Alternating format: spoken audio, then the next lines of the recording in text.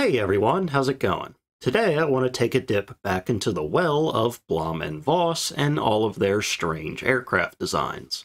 The one I want to look at today is definitely one of the stranger ones in that it looks like it could be from Star Wars, perhaps being driven by a young future Jedi / future Sith and future guy that breathes really loud.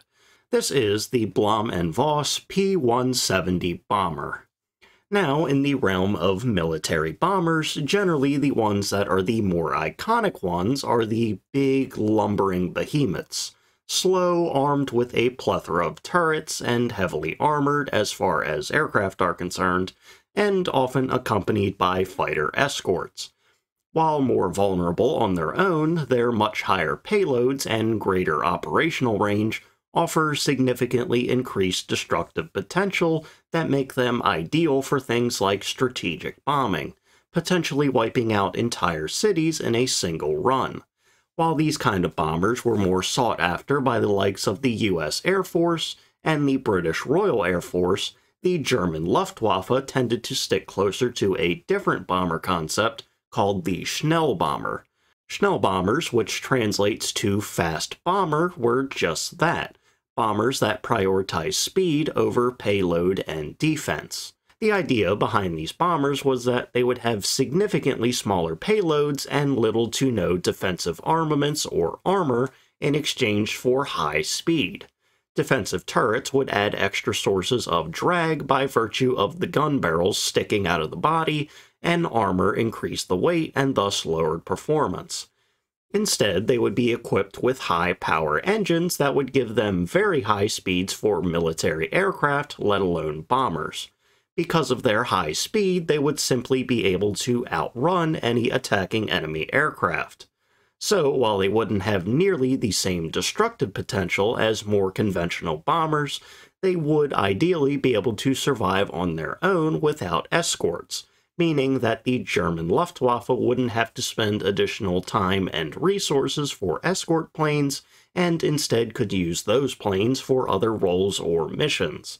However, the main problem with a good deal of Schnellbomber projects was that the advancement of aircraft technology would mean that a high-speed bomber that was just even a few years old would quickly become an average-speed bomber. A good example of this is something like the Junkers Ju-88. When it was first flown in late 1936, it could hit speeds upwards of 360 miles an hour. This was very fast for a bomber, especially for 1936. However, as an operational warplane, it was a good bit slower at around 300 miles an hour. Still, for 1936, that was great. The problem lies in that fighters would rather quickly be able to outclass that top speed in just a few years, if that.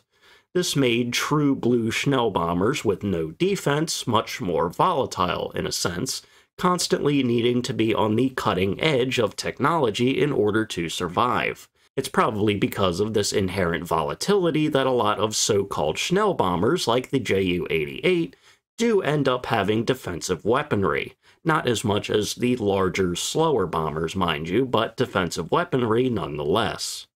Regardless, though, Nazi Germany had a bit of a fascination with the Schnellbomber concept, and would look for new Schnellbombers for a great deal of the war.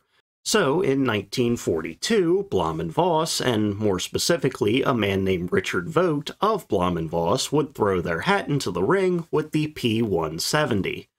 Measuring in at 13 meters long and 16 meters wide, the P-170 had a very unique-looking three-engine layout, one in the center and one in each wingtip. Each propeller would be powered by a BMW 801 engine with around 1,860 horsepower apiece, bringing the projected top speed up to around 510 miles an hour. The two wingtip-mounted propellers would rotate in opposite directions in an effort to increase performance. This would have two effects, one intended and one potential effect if they took it. The first effect is a reduction of the negative effects of an engine's torque. As the engine causes the propeller to rotate in a given direction, an opposite rotational force is generated. Having the wingtip propellers rotate in opposite directions would thus create opposing rotational forces that would ideally negate each other. The second potential effect would be a reduction in drag. A problem with wingtips is that they naturally create a vortex of air behind them, and this vortex causes drag, which can reduce speed and overall performance. Each wingtip propeller could be made to rotate in the opposite direction of this natural vortex, thus canceling it out, significantly reducing the plane's drag and improving its overall performance. However, there are significant reasons as to why these wingtip propellers aren't very common. Such a layout means that the wings would have to be heavily reinforced to accommodate the weight of the engines, and if one of the outer engines were to fail, it would cause significant asymmetric thrust, more significant than your standard multi-engine aircraft. It's likely these factors that make designers shy away from this kind of engine layout. It has popped up from time to time, to be sure, but it is very, very uncommon. Now, in the P-170's case, with it having 3 engines placed as they were, the asymmetric thrust issue wouldn't be as bad. If one of the wingtip engines were to fail, it still had that central engine to help balance out the thrust of the other engine. Instead, the P-170 had more of an issue with weight distribution. Because of the wing and engine placement, a great deal of the plane's weight was located at the very front of the fuselage and ahead of the wing itself. This would end up making the P-170 horribly unbalanced and front-heavy if it had a more standard-looking cockpit layout. So, to help balance the weight, the cockpit had to be placed at the very back of the fuselage, far behind the wing. It's this cockpit placement that really adds to the whole Star Wars Podracer vibe. The pilot would be sat in the main cockpit, it's the one that's furthest back. The co-pilot/observer/bombardier would be sat further up the fuselage in that more cylindrical-looking glass there. While I can't find a specific reason as to why they decided to design it this way, I would have to assume it was to give the bombardier better visibility than he would have otherwise. Regardless, the second mini cockpit wasn't viewed as being all that useful because an updated design from later in 1942 removed that separate bombardier placement and instead just extended the main cockpit. Continuing with the strange design choices, we have the plane's tail. Viewed from the top, nothing appears to be out of the ordinary, but when viewed from the side, the oddity becomes more apparent. At the tail, which is also where the cockpit is, there is no vertical fin or rudder. Instead of having a normal vertical fin or rudder, the P-170 has 2, one on each wingtip at the tail of the engine nacelles. Why this was done, again, I'm not entirely sure. Perhaps the rudders being around where the midpoint of the plane was would have some kind of ideal benefit they wanted on stability and control. However, I only know of one other plane with this kind of wingtip midpoint rudder design, and that plane had pretty severe stability issues. So the evidence that I'm aware of such a rudder design isn't all that great. If you do know of any other planes with such a vertical fin and rudder design, do let me know. The last thing to mention about the design was something that makes sense given the rest of its design, but it is still a bit different. Because of the 3 separate engine nacelles that were spread so far apart, it had to properly support the weight of them while on the ground, so each nacelle had a wheel under it to support it. The tail also had a wheel, just a small one that kept the tail and cockpit very low to the ground. This isn't an overly strange aspect of the design, but I did feel it was worth mentioning anyway. For the P-170's weapons, as it was to be a pure schnellbomber, it had no guns to speak of, and instead would be outfitted with either 1,000 kilos of bombs in a standard load, up to 2,000 kilos in an overloaded state, or 12 rockets in 2 bunches of 6. These would all be located under the wings on either side of the fuselage. Because of the projected speed of the P-170, it is likely that it would have functioned closer to a dive bomber than your standard bomber. But I say that it likely would have functioned that way because the P-170 would never be made in any capacity. The reason for this, apart from the inherent weirdness of the design, was likely the increasing prevalence and testing of jet engines. While jet aircraft hadn't been introduced in 1942 when the P-170 was designed, testing on them had become increasingly more prevalent.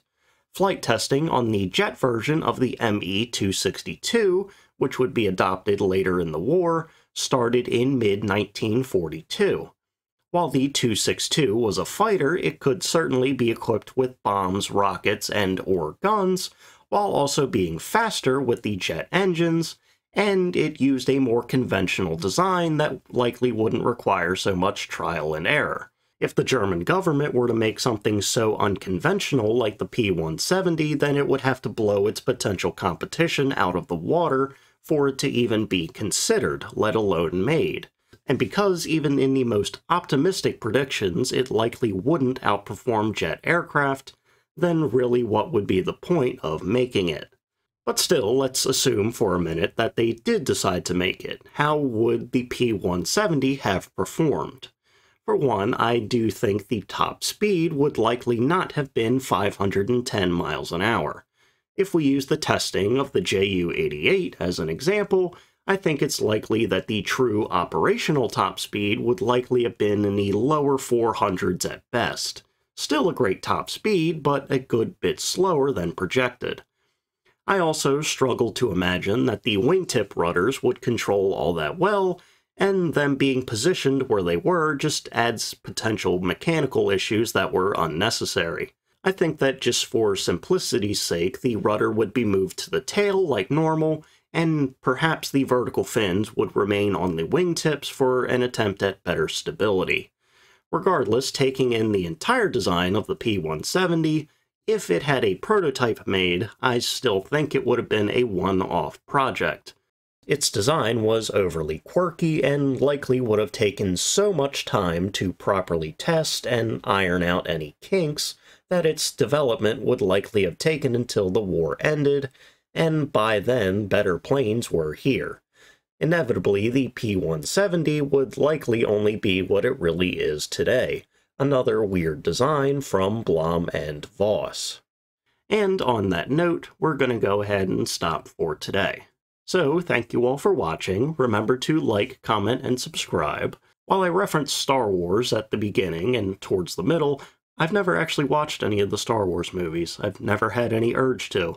I get all of my Star Wars knowledge through the video games, like the Lego Star Wars and the old Battlefront games. Not the new Battlefront games, I've never actually played those. But anyway, I hope you enjoyed the video, and I hope you learned something. So, see ya!